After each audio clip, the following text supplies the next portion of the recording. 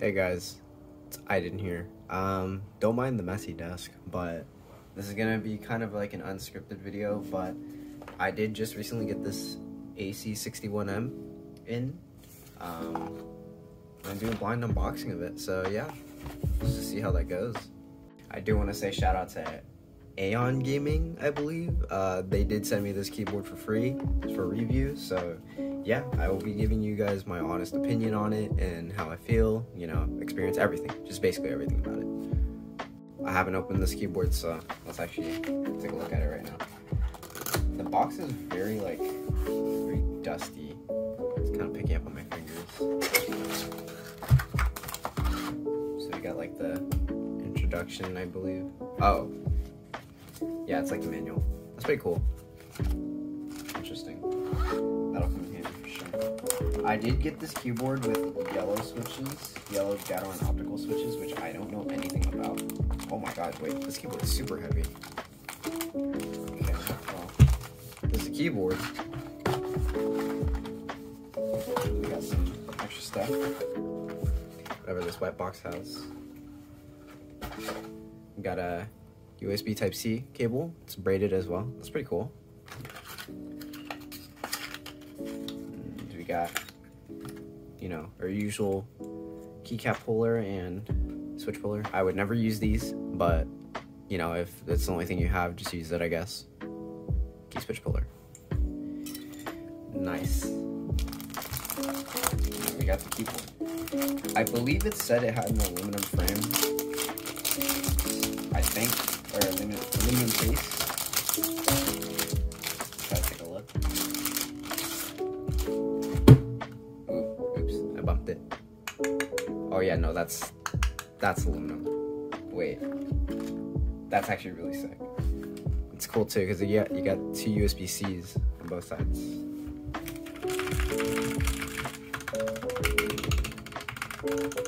Stabilizers aren't bad either. This thing feels so dense. It's so cool. Yeah, but the switches are super light.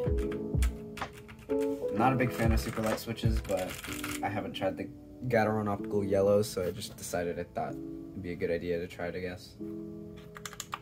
Yeah, I'm kind of excited to try this, honestly. But yeah, we'll go back to the regular review-ness of it, I guess. Yeah. Let's actually go ahead and plug it in. I'm gonna plug it into the right side.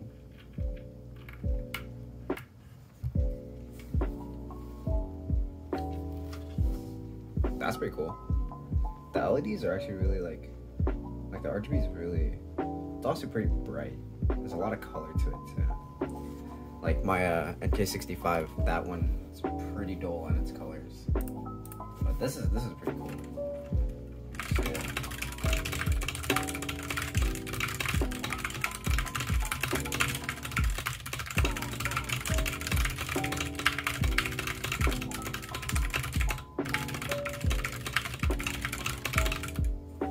Yeah, these switches are so light. They're very, very light. Pretty cool though, honestly. And since this keyboard actually comes with an aluminum case, it is better than a plastic case. It's gonna feel more dense. Yeah, you can very much feel how solid, or hear how solid this keyboard is. And also, I don't think there's any foam in the keyboard because while I do type, it sounds pretty pingy, but you know, you can always just go ahead and add some foam or go ahead and do the tape mod as well, or just do both. And that will definitely reduce all the noisiness of the keyboard.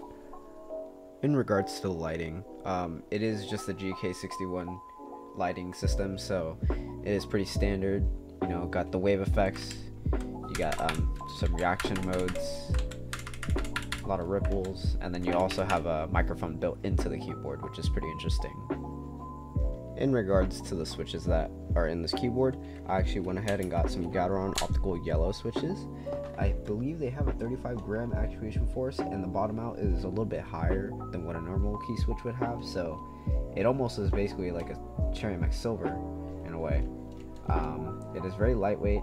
I'm not a huge fan of very light switches, but this does feel very smooth, as with all Gateron optical switches are, so I wouldn't really worry too much about it, although it is pretty rattly, so you might want to lube these in the future if that's something that you want to do. As with the stabilizers, they are plant mounted, but they do come pre-lubed, and it actually sounds pretty decent as well. I would still maybe want to lube and clip these, or maybe even replace the stabilizers entirely, but I might do a separate video of how this keyboard would sound modded. So yeah.